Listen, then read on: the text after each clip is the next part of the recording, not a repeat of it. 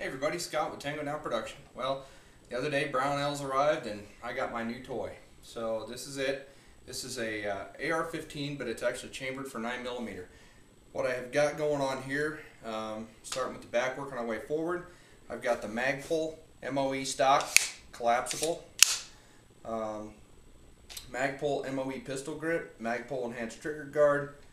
I've got a receiver floor plate that has a sling mount attachment on it. Charging handle with Badger tack latch. I put those on all my ARs.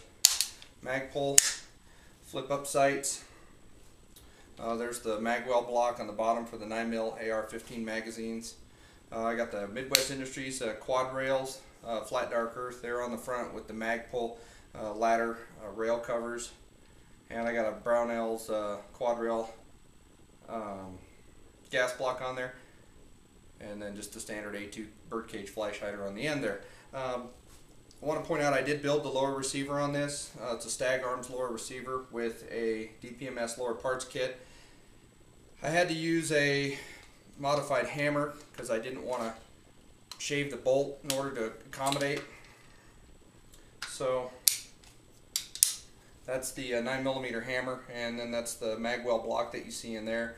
That 9mm hammer is significantly different than a standard AR-223 hammer. I